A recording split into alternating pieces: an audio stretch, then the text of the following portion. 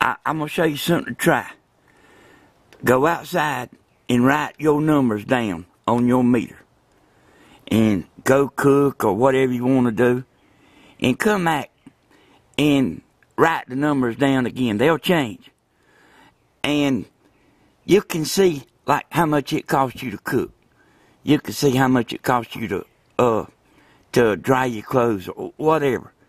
You can see what you've done in 24 hours. Now, I used to keep my kilowatts under 10 a day. That's 24 hours what I'm talking about. I want to tell y'all, your lights in your house ain't what's running your bill up. I'm going to show you this over here. I'm going to show you how much it costs to run a light bulb, a 60-watt light bulb for 1 month. It's stuff that runs off of 220 that's what's about to put you in the poorhouse. And here's something that men will argue with you about. They'll tell you that it's cheaper to leave a fluorescent light bulb on than it is to cut it off and on. Okay, now here's the deal on that. It is true that it does surge when you flip the light switch on. But it's only for a fraction of a second, that surge. It's not even an eighth of a penny. So, it is cheaper to cut the light off than to leave it on, a fluorescent light. Alright, look at this. Now, this is a 60-watt bulb. This is one of them curly bulbs. He ain't got LEDs on here for some reason. But that 60 watt is burning 18 watts at 16 cents. 24 hours a day for 31 days. That costs $2.14 a month. So don't raise hell at the youngins about the lights. The lights ain't what's eating you up.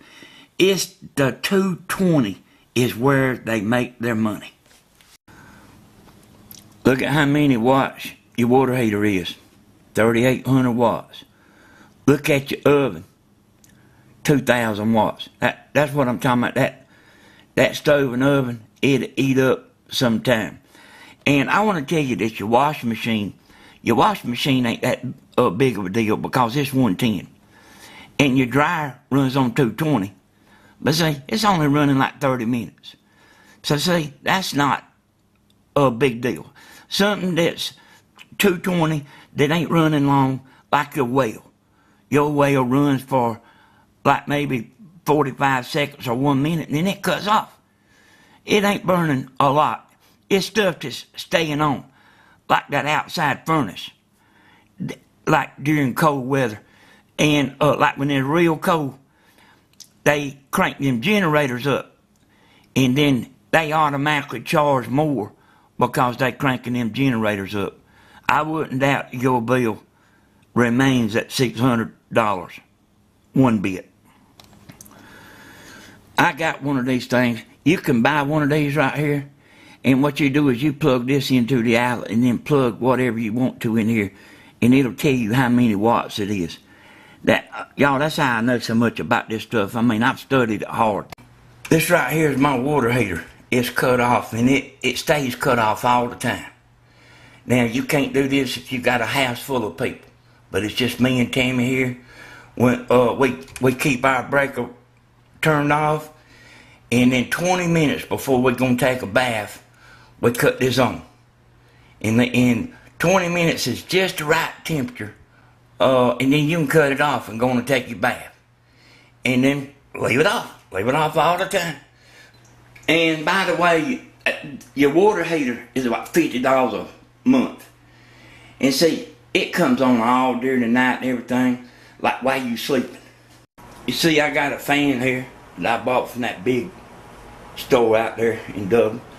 And I got this in the window. A lot of times, so you can cut this on, and it'll pull the hot air out of the house. And I've also got it where you can let the window down too. So, but we use that a lot. Now this TV right here, it burns about 50 watts. And on the back of every TV you buy, it shows how many watts it is. A lot of people don't know that, but they made them start doing it because they would sneak stuff in on you. But if you got an old type TV, it's worth the money. to go on and buy an LED TV. An old TV probably burns triple the watts as this TV right here. And what I was saying about the satellite and direct TV and vampire electricity, this thing, even when you cut it off, it's still running. And the reason it's still running like that is so you can use that remote to cut it on. If it was cut completely off, the remote wouldn't cut it on, see? But anyway, that's vampire electricity. And this TV right here, if it's plugged in, this is for the youngest. If it's plugged in, it's burning electricity right now. And you see that right there? That's an LED light bulb. And it's a 100-watt equivalent. And so see, that bulb burns about 8 watts. But that's one of my lights I use. But like probably an LED light probably burns a 60 watt, probably burns 8 watts. And like one of them curly bulbs, I know you know what I'm talking about, they burn about 12 watts, a 60 watt. And you ain't got to go out spending a bunch of money on light bulbs. Just start out by buying you a few, like where you burn your main lights. I want to show y'all how I learned this. This man right here is Michael Blue Jay. He calls himself Mr. Electricity. You can look him up and go right here to where I'm at. And I'm going to put this on the screen whenever I finish the video, and I want you to read this. And I'm going to show you, this is a electric calculator. And let me show you how it works. Alright, I got a coffee maker in here. You know, this is named Calculate Your Electricity Cost. But anyway, it's got a whole list of stuff that you can find out what each thing is, you know. And let me go back and show you. All this on the side is watts. How many watts each item is. And I got it on the coffee maker. A coffee maker burns as much electricity as that 110 air conditioner I got over there. Hey, a lot of people don't know that, but I'm telling you it does. And I'm going to show you how to use this. Okay, your average kilowatt is probably around 16 cents. Some people pay less, and some people pay more. The more you conserve, the more that they'll go up on you on this right here. I done seen this. I done lived this. Okay, so I got my 900-watt coffee maker selected, and you can change this if you want to. You can look at your bill and figure out how much it's costing you. They don't want you to. They ain't got it on there, but you can figure it up and see what they costing you per kilowatt. And them kilowatts, they go up quick. So I got it on, if it just runs 1 hour a day for 1 day, then you can go right here and you can put it for 30 days or 1 day or whatever you want. Every how many days you want. But I got it on 1 day so you can see what it costs for 1 day. And I got it so you can see what it costs in 1 hour. But you can fix it where, you know, like let's just say yours runs 8 hours. It burns 7.2 kilowatts. That's $1.15 a day for 1 day. I'm going to show you some stuff to how to save you on electricity. See this infrared heater right here? It ain't like one of the old ones. This right here will save a lot of money on your light bill.